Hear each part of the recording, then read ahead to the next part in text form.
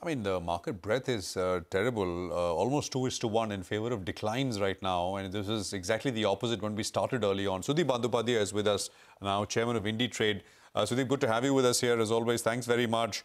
There is clear selling visible. Broader markets actually is the bigger pressure point. And lots of large liquid names under a fair bit of pressure, profit taking in some cases, earnings disappointments. What do you make of the situation, Sudip? And near to medium term, what's your prognosis? More pressure, more selling here? Well, there is definitely some concerns in the market. I think the primary concern stems from the fact that there's a feeling that we are still not out of this inflation-related challenges. There may be some shocks as far as inflation numbers are concerned. That's what the market is feeling. That feeling may not be absolutely unwarranted. And if that matures, I think we have something to worry about.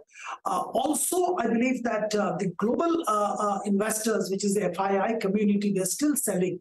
And, the trade where they were selling India and investing in other Asian markets, including China, is still not over. There is still some residual selling going. And on top of all that, I think we are not doing ourselves any favor by, through the corporate earnings, which is not really inspiring. Yes, the financials, sector by and large has done well, but other sectors haven't really done anything great. And that's also putting pressure on market. Combined with all this, I think there is some amount of profit booking is also happening.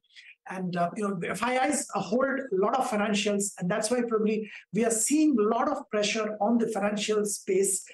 That's overall taking the market down. We have, of course, the Adani issue also to handle. Okay. Sudeep, the market's sort of giving an opportunity to those who want to get in and buy. Are you buying? And if yes, any ideas you want to share for this week? Well, Surabhi, I think I did mention earlier as well. I think I like L&T quite a bit. And, the selling we saw post results in L&T again was an opportunity for buying. Now, remember, one has to have a little bit of a longer time horizon, at least 1 year when you're buying into stocks at this juncture.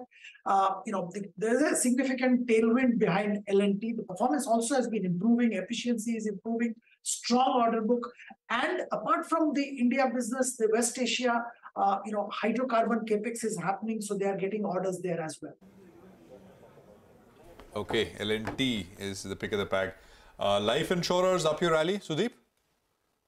They are terrible last few years, some signs of life, and then budget comes.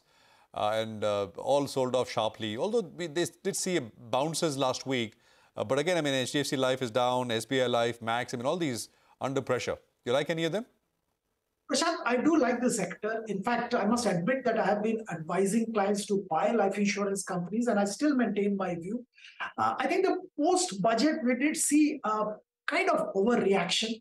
Yes, the government is trying to stop arbitrage in multiple areas. And, this is one of the measures which probably will prevent some amount of arbitrage which was there. But now, leaving aside that part, I think fundamentally nothing has changed as far as life insurance sector is concerned. The basic rationale, the under-penetration, and the opportunity staring in the face of life insurance companies in India hasn't changed. So the rationale doesn't change, and the recommendation doesn't change. So from my point of view, SBI Life definitely is a good buy. One can look at HDFC Life also if you have 2 year plus time horizon. They are still in the process of consolidating post the merger with Exide Life. Sudip, we'll leave it there. Thank you very much. Quick conversation today, but appreciate your time here.